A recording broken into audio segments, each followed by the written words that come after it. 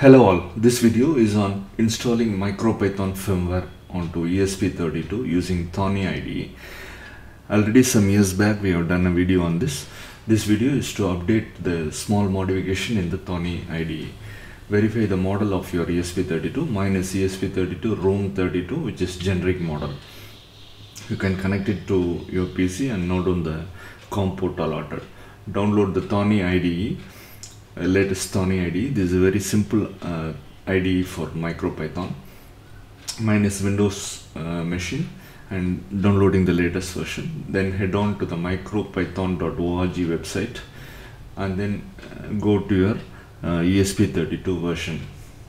Mine is Room 32, which is generic model. I'm downloading the latest firmware. There are also other firmwares for Unicore and S2, S3 models. Mine is generic, so I'm downloading the latest firmware for generic model. Now install the Thonny IDE and then open Thonny IDE. Before that, go to the device manager and note on the COM port allotted to your ESP32 module. Click on stop button. Now you are not seeing any chevrons as no Micropython is installed. Go to Tools, Options, and then click on Interpreter tab. And from the drop down menu, select the Micropython ESP32 and then check the select your port that is allotted to ESP32, and at the bottom leave the tick marks for default and then click on install. You'll go to the next window.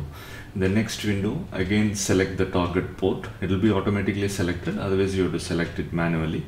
And then at the bottom there are the first drop down menu.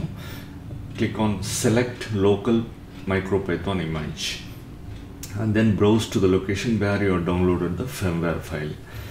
Now the firmware file is selected and then click on install. At the bottom side, left hand side, you can see the progress bar. Wait till you see the done message.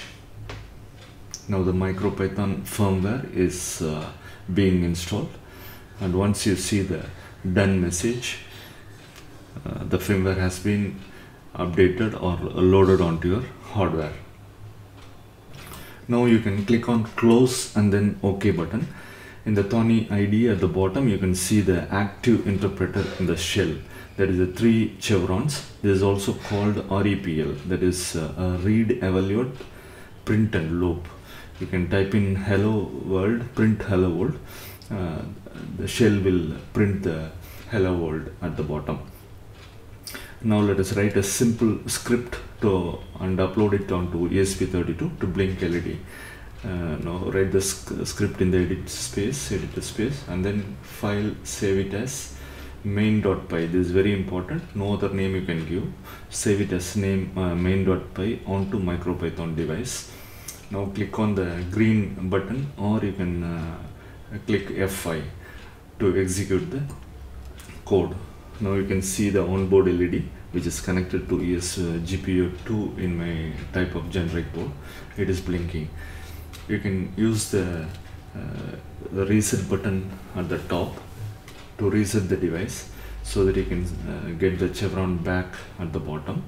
Also you can press on the stop button on the top to stop the execution. Most important is under Tools, Manage Plugins, you search for ESP tool and then verify that ESP tool has been installed. It is pre-installed in Thonny Python. If it is not installed, you have to install it manually. Otherwise, this Micropython firmware will not be uploaded onto ESP32. Thank you for watching.